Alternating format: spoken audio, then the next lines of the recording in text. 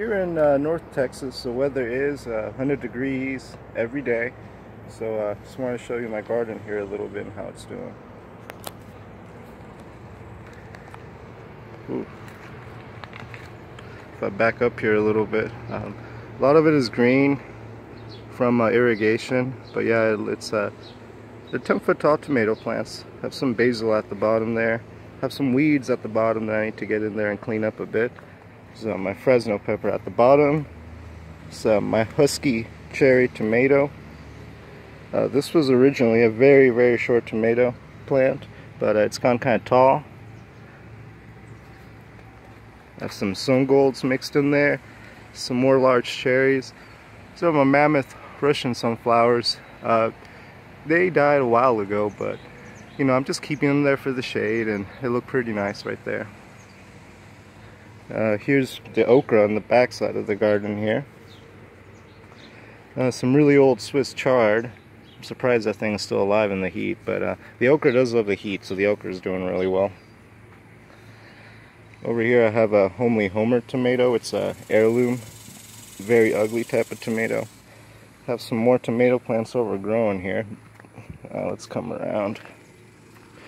So have some lettuce, some baby bib that went into seed. Just kind of leaving it there.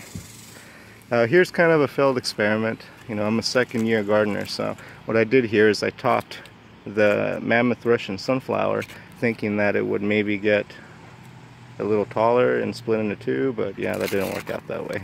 So that's fine. I mean, you know, it's part of gardening, I guess. Experiments here and there. The rest of these, though, did pretty well. It's the back side of the garden here. It's my tall trellis.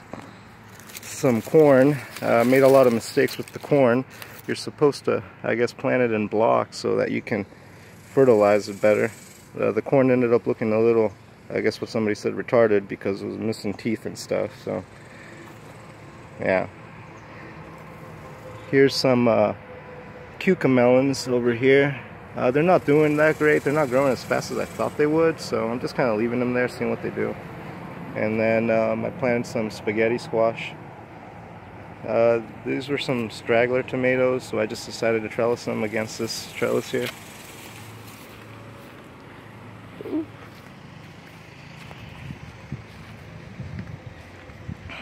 So yeah, that's my first garden bed. I'm a second-year gardener.